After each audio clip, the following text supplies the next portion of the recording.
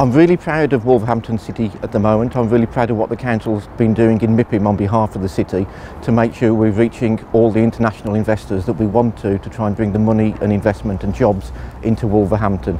So Wolverhampton on an international stage going forward is the message that I want to take to people.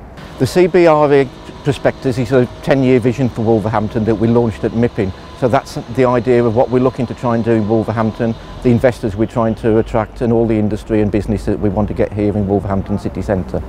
Then there's the I9 development again that we've launched. Glenn Howells Architects won the bid for the Masterplan for the Interchange area.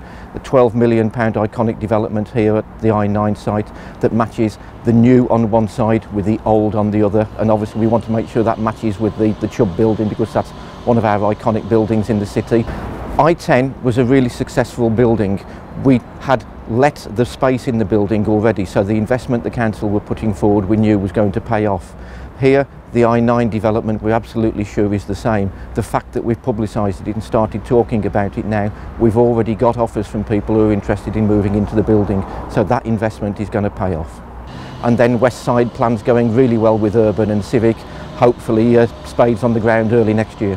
Businesses moving into the city and moving into the Interchange area will have a superb set of facilities, brand new railway station, brand new metro stop, extended car parking facilities in the multi-storey car park. All those make Wolverhampton a connected city and a place that we're proud to be part of.